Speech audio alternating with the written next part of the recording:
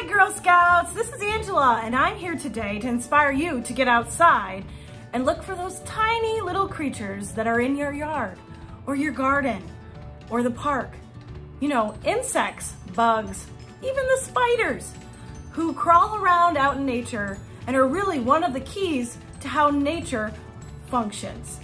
So today we're gonna actually make an art project inspired by insects or bugs or spiders even. We are gonna make paper mache. Paper mache is simply when you make something three-dimensional by layering strips of paper and gluing them together with flour and water or some kind of glue. It is a pretty messy process, so there's quite a few supplies that need to be had in order to make your insect sculpture. I recommend a table covering, something to protect the surface that you're working on. It will make cleanup so much better. Wet paper towels and baby wipes are both great options for keeping your fingers clean and any spills getting cleaned up. Flour and water, white school glue and water, or Modge Podge are great options for your glue substance to put the old newspapers or old paper to be recycled that you need together to make your sculpture. Modge Podge and acrylic varnish. They are great for sealing your sculpture after it's been painted and protecting the paper below the paint. Something to mix your flour and water, your white school glue and water, so that you have it to use. I also recommend having a paintbrush that you don't get gets glue on it. Masking tape will help you create your innards of your newspaper based or old recycled paper based sculpture. Q-tips and cotton balls can help create texture and create the legs of or antenna of your insect. 4 disposable cups will help you create support structure for your insect as you're building it or it needs to dry. They will also help you by giving you something to mix your flour and water in and such. So very helpful and useful tools. Acrylic paint to paint your insect. Paint tray or paper plate for your paint. Dry paper towels to help clean up any messes or to clean your brush after you've switched colors. Paintbrushes that you want to paint with. And of course, a camera or a bug book from the library, or even you can check Google and look up some information on Wi-Fi. Just make sure you ask a parent permission first. So those are our supplies. The most important ingredient in making your Modge Podge is the glue. Well, besides the paper. So we're gonna make flour and water glue for your Modge Podge. Basically, you see I poured flour in a cup, then some water, and now I'm going to take my mixing utensil, whatever one you have works, and basically mix it, and break up the clumps of flour. They're really important to remove those so you have a nice mixed up glue. Clean up any spills and then keep mixing some more until everything is nice and smooth. You want it thin enough that it will soak into the paper. The other kind of glue you can make is a mix of school glue and water. Basically, you're going to squeeze school glue into a cup, add water, and basically play with the balance until you get it to a nice consistency where it absorbs in the paper and it sticks together. You may have to play a little to get it right. Now you know how to make 2 types of glue, and it's time to figure out what kind of bug we want to make out of paper mache.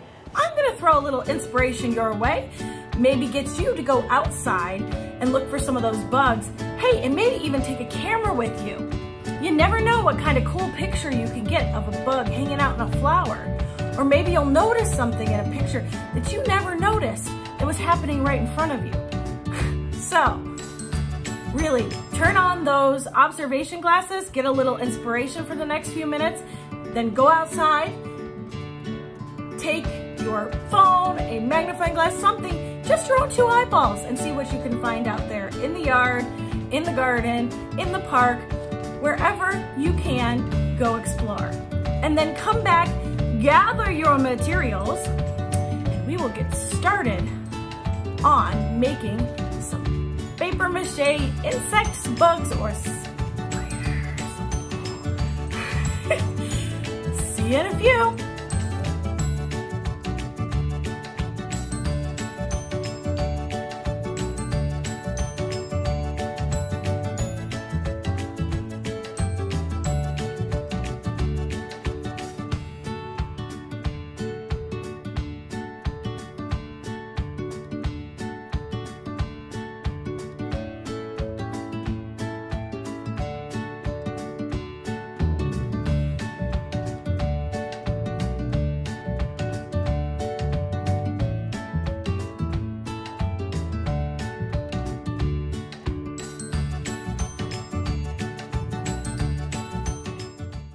I decided to make an ant. So I went to the wonderful internet and Googled / searched the parts of an insect, particularly the ant, to figure out what I needed to do more accurately to create my ant sculpture out of paper mache.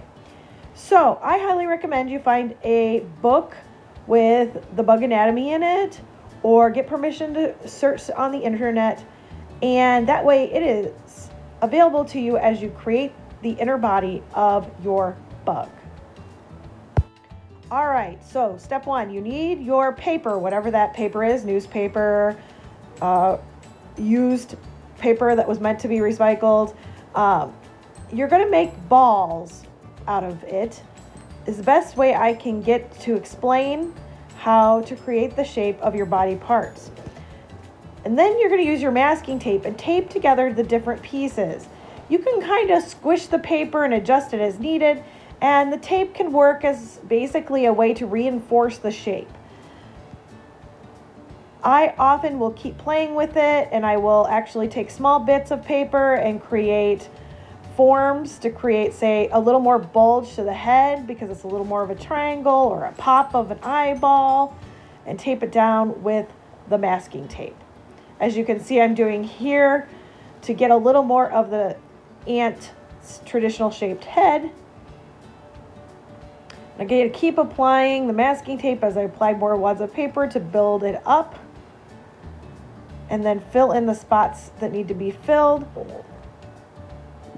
More masking tape. Obviously, the back end was not long enough and I needed to add more, so here I go.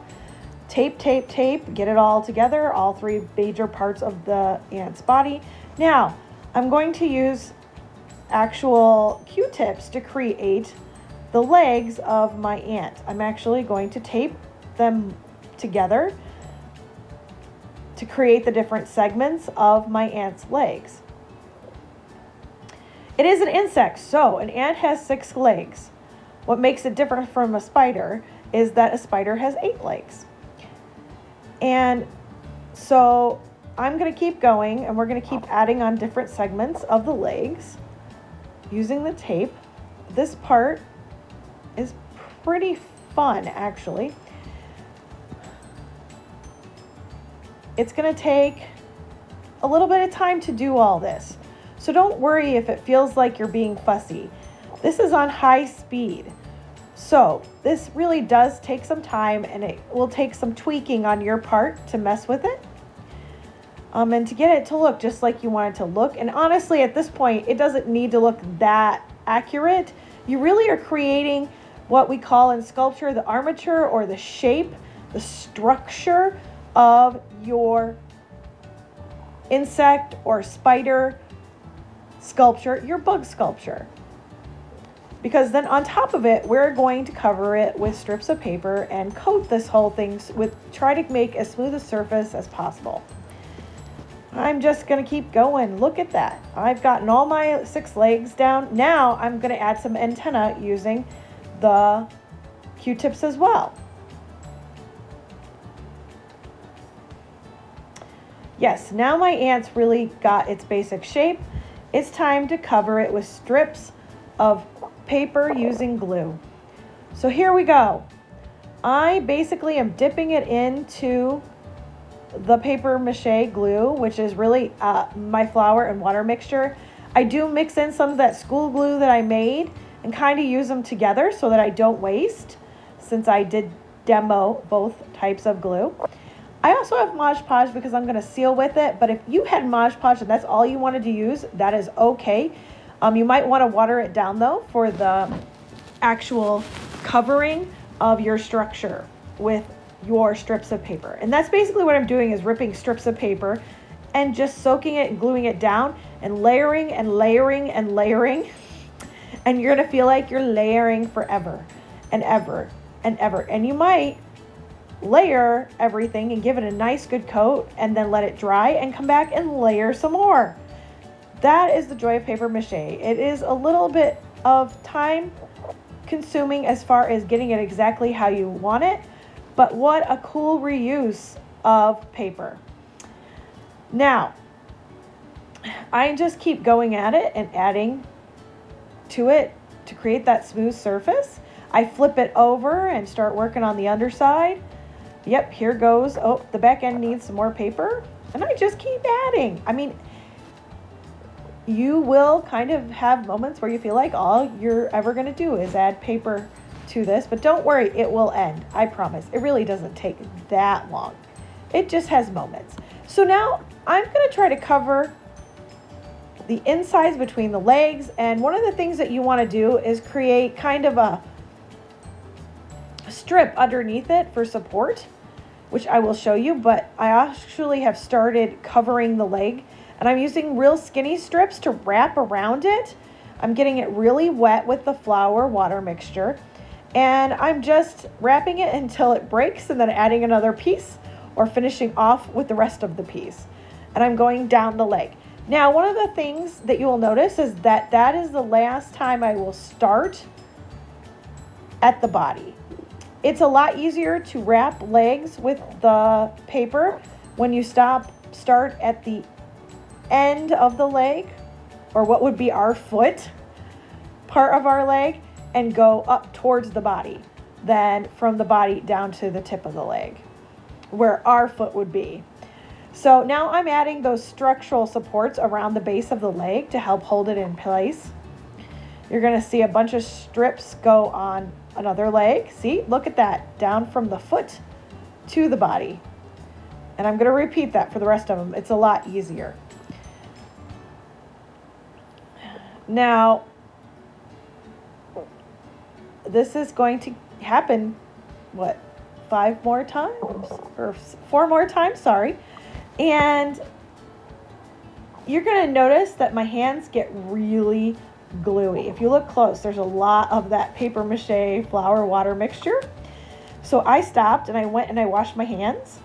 It made it much easier to finish covering the rest of my bug's inner structure with its new external skin of paper. And I actually rotated how I applied the strips of paper by going horizontal, vertical, and diagonal. Now, once I'm finished, I will actually stick it on 2 plastic cups to let it dry. Drying will take some time. So as she sits there, it is perfect time to clean up our mess. Make a mess and clean it up, and all day long you'll have good luck. So now, once the body is dry, it's time to paint. I have poured a bunch of different colors I think will create a nice dimensional look to my ant, starting with dark colors on the bottom and getting lighter towards the top. I'm working on blending and layering, and basically I'm going to do that till I just like the way it looks. I keep referring to an image of an ant that I found on Google search engine, and basically I'm going to keep at it until I like the results. Then it's time to let it dry. Once it's dry, you can coat it with Modge Podge or acrylic varnish. This will protect the bug from changes in moisture and protect the paper and the paint from any sort of elements that might damage it. You're gonna put on a nice thick coat. You might even want to thin it out in spots so it dries faster. Once it's dry, you will have a cute little three-dimensional sculpture of an insect or bug or spider. Girl Scouts, thanks for joining me today, and I hope you appreciated how much fun it is to make something out of paper mache and reuse, reuse, reuse. And now you'll have a 3D sculpture that you made all with your own 2 hands. And remember, when it's messy, you clean it up, so all day long you'll have good luck. Now, I also want to remind you, if you are looking for fun in-person programming, we do have stuff coming up at gshom here at Girl Scouts Heart of Michigan. Please check out our website at www.gshom.org, and we hope to see you there.